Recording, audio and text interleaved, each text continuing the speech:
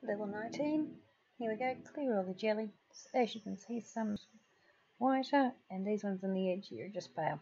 So 43, 38 moves. As you can see, I've got lots of bonuses because I've been going through these lovely easy levels.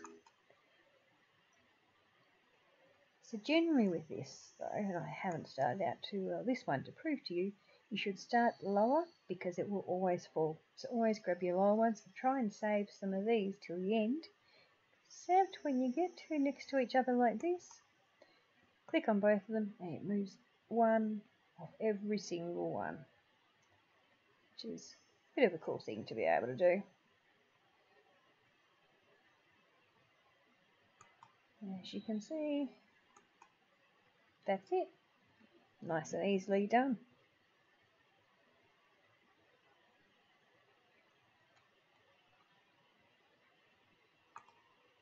We'll see you next level.